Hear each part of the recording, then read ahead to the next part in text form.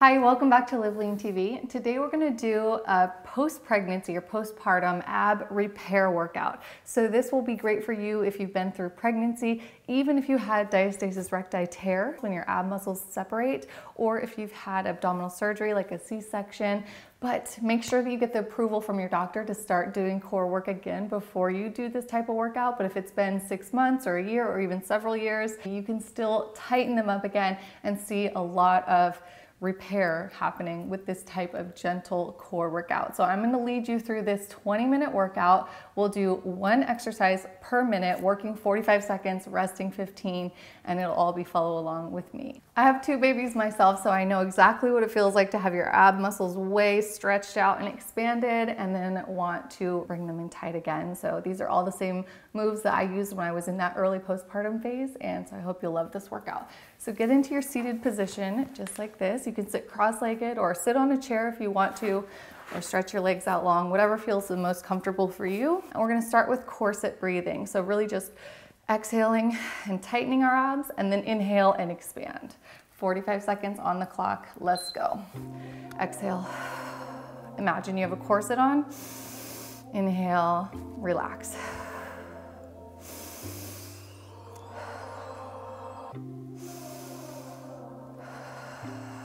Really focus on your breath and using your breath to get those muscles as tight as you can.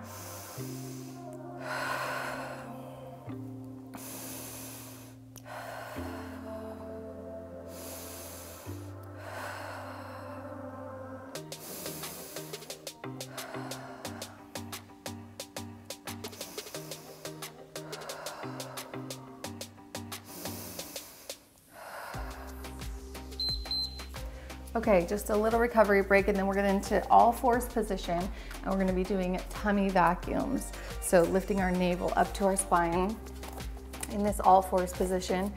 And so similar concept here, you're going to inhale, relax, and then exhale, contract. So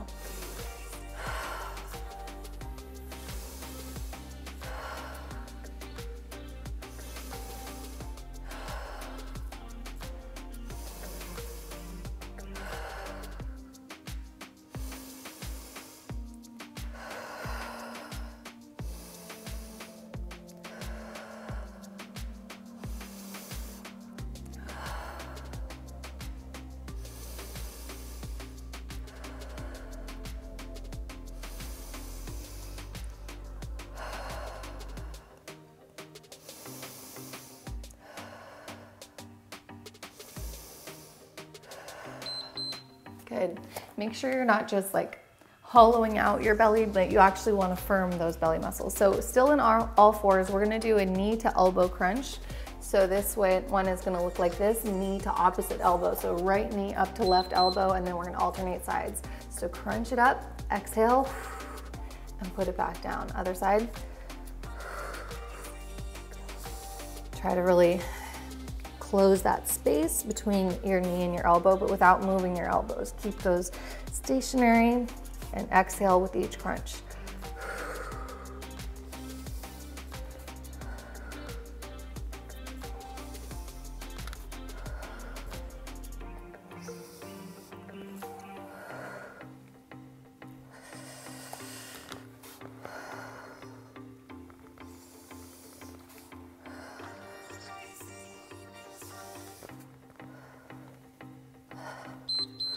Okay, good. So a little bit of rest, and then we're gonna flip onto our back.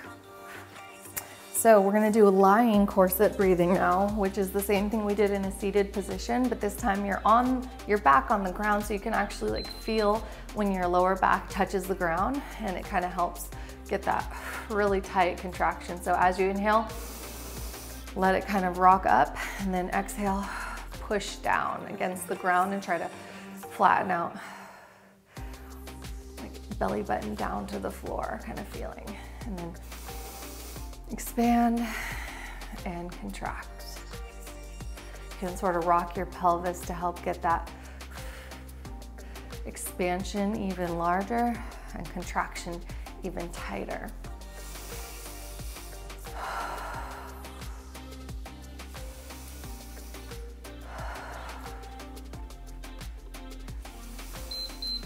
Okay, good. A little bit of rest, and then we're gonna go into heel drops. So again, lying on your back, you'll lift up your heels, so legs at a 90-degree bend, and then we're just gonna drop one at a time. So really try to keep your corset tight throughout this exercise, so it remains closed the whole time. You kind of have this mental image of your belly closing in the middle, and just keep it like that as you're moving one heel down and then back up.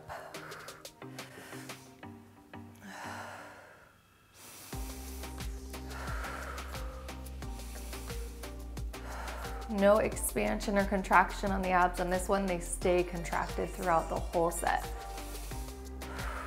But keep breathing. You can inhale as you lower, exhale as you rise back up.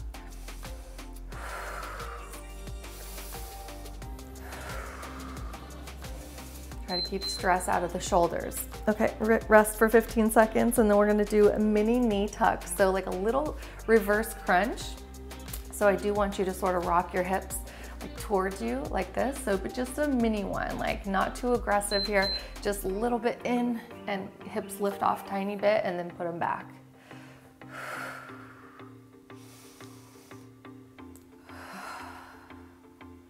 And just really focus on that abdominal contraction, especially in the lower abs.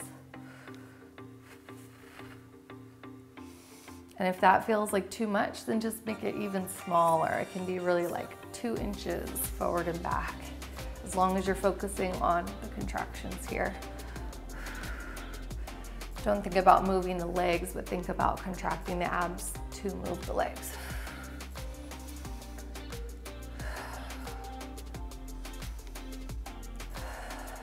Neck and shoulders relaxed. Okay, lower your heels back down. We're gonna do the side knee drops. So you're like thinking of zipping into the midline. You're gonna drop one and then zip it back together and really close those knees tight. That's gonna help tighten your abdominals. So drop left knee out to the side, zip it back up, right knee, and zip. Really think about that pressing to the midline. That's the main action here that you want to tighten up your core.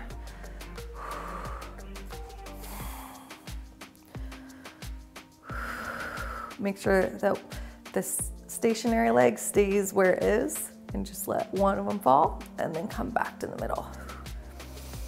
Keep working.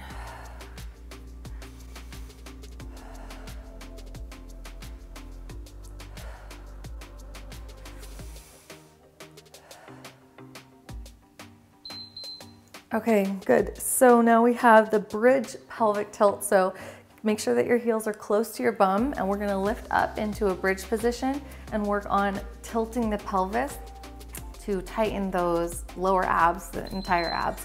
But stretch the abs long here with your pelvis dropping, and then exhale and close that gap and make a nice straight line from hips to ribs.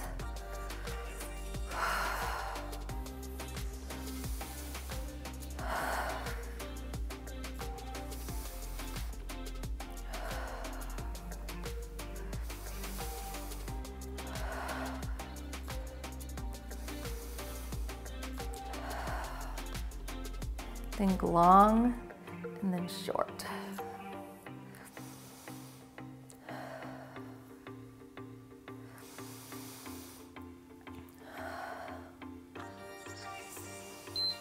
Okay, rest for 15 seconds. We're gonna get up into the bridge again, this time to do Kegels, which is a pelvic floor exercise where you tighten up your internal muscles.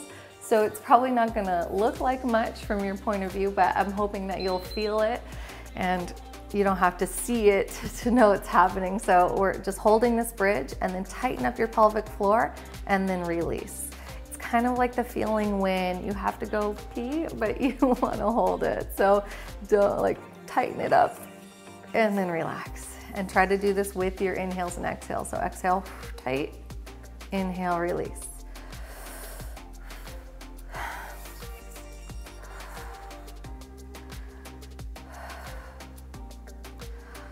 Hold the bridge the whole time.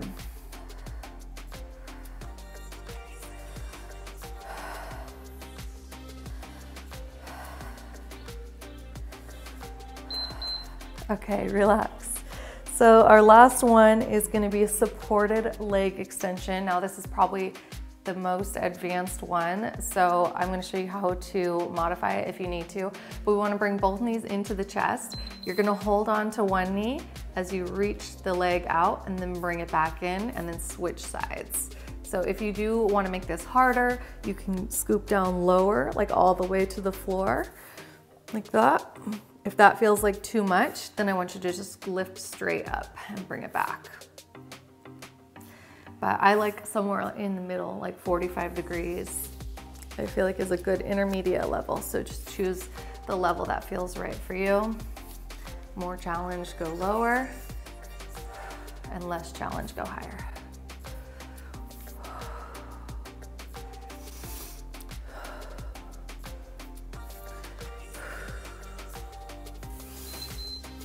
Okay, good. So we made it through the first round. Just grab water real quick and then we'll start from the top with the seated corset breathing.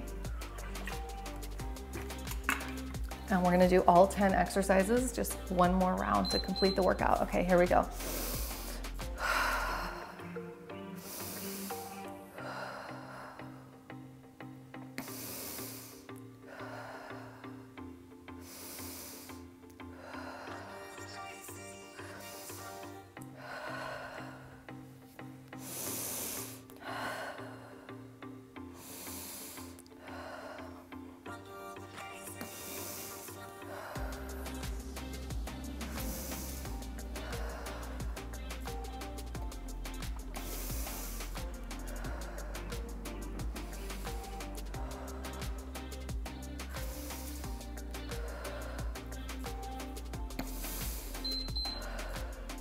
Okay, onto the all fours tummy vacuum. Flip on over, get in your position.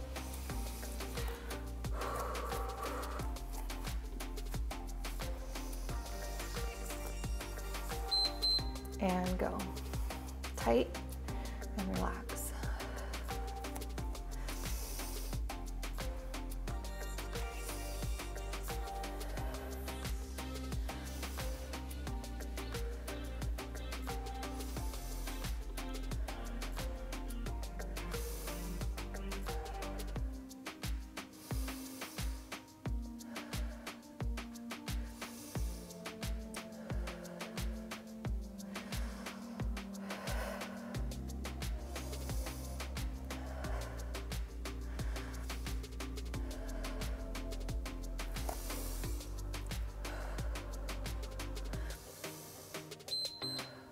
Okay, all fours, knee to elbow is next. So stay down.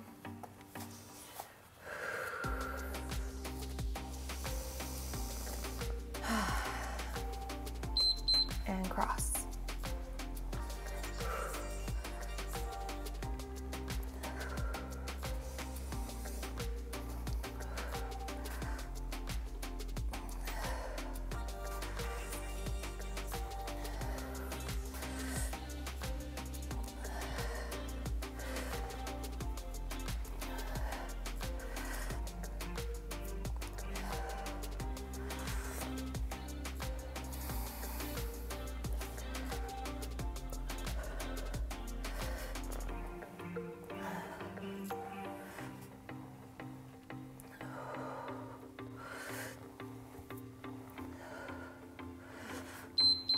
Okay, good. So onto the lying corset breathing. We're gonna flip around and lie down on our back and work on pressing that spine down to the ground with each exhale. Here we go.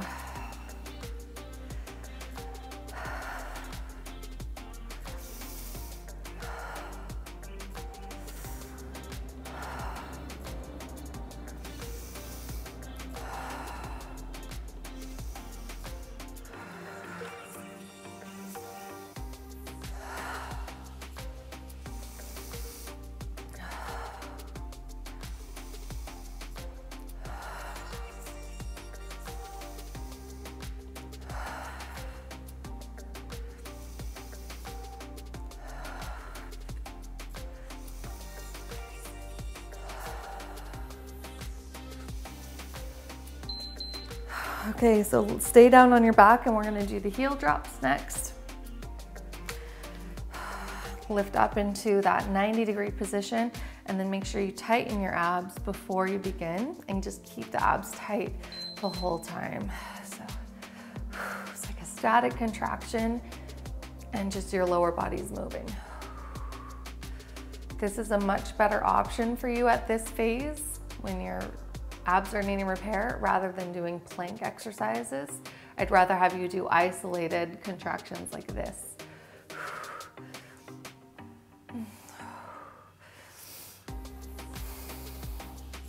So hold tight, just like as if you were doing a plank, the same way. You wouldn't want to get saggy in the middle. Don't let this sag in the middle. Keep it tight.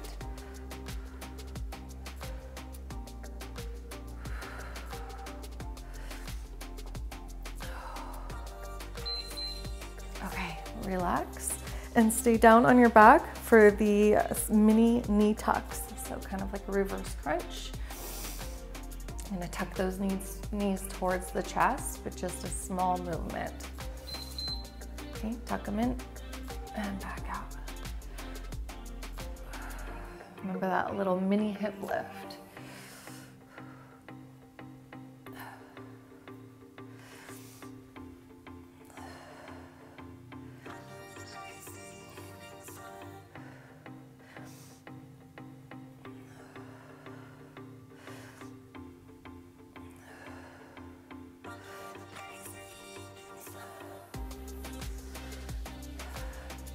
Relax your neck and shoulders. If you notice any tension going on up there, just relax. Focus the tension where you want it down here.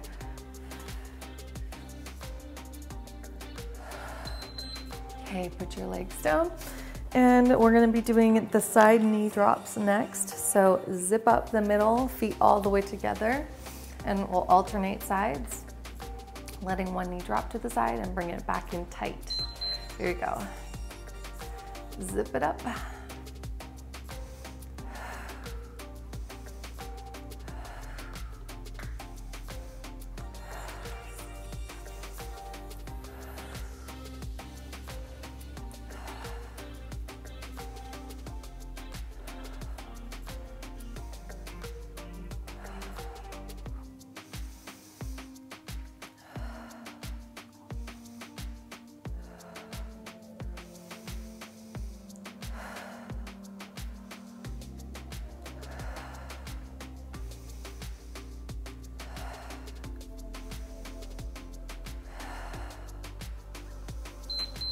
Okay, good.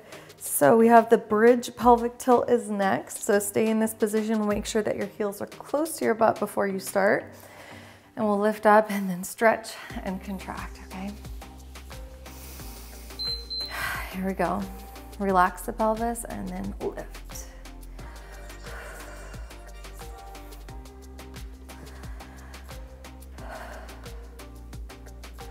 Focus on making this more of a core movement though than a lower body movement. So the strength should be coming from the belly, not from the legs.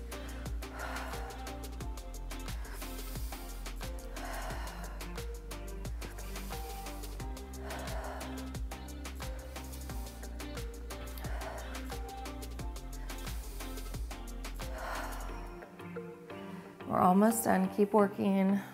Give it that intensity and focus to really get a good workout and know that you're changing your abs. Okay, we're gonna scoot down just a little bit. We have the Kegels exercises next. So again, you're not gonna see much, but I hope that you're feeling it when you're doing this.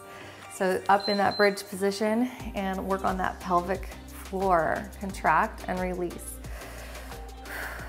And I don't want you to feel rushed to get as many reps as you can, but rather like as good of reps as you can. So do a solid rep and then release, another solid rep and then release. So really focus on the quality and intensity of contractions rather than the amount or number of contractions. It's not a race. You want to take your time and do it right and do it good. Bring that strength. Flex your pelvic floor and then release it. Hold that bridge.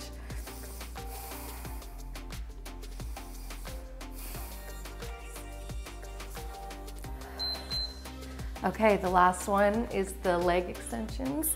So we're gonna be extending one out at a time while supporting the other knee.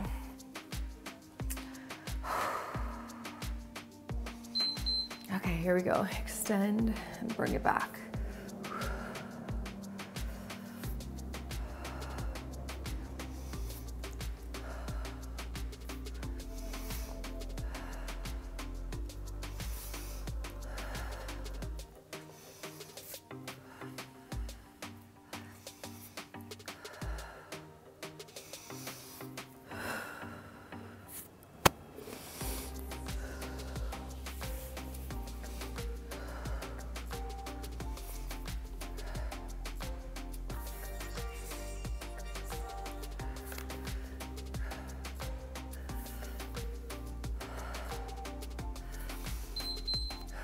All right, so that's it for the workout. You just completed your 20-minute ab repair session, and you can do this up to 3 times per week, depending on the phase of, healing and repair that your abs are at right now. If you're feeling really, really sore in your abs tomorrow, then I would say give yourself at least 2 to 3 recovery days before you revisit it again. But you want to do this workout at least 2 to 3 times per week to see the best results and the fastest results and really see your abs tighten up and firm up. But make sure that you're allowing at least 1 recovery day each time that you do it, because that's how your abs are really going to develop strength, is if you work them really well and then you let them recover the next day.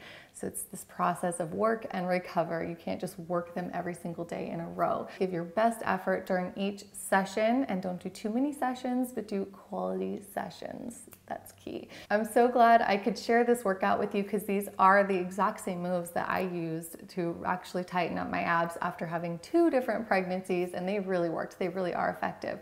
So enjoy, and I hope you love the results that you get from this. Make sure that you like this video, because it really helps our channel out, helps other people find our videos, and subscribe to the channel if you're not already, so you don't miss any future uploads. And I'll see you at the next workout, and keep living lean.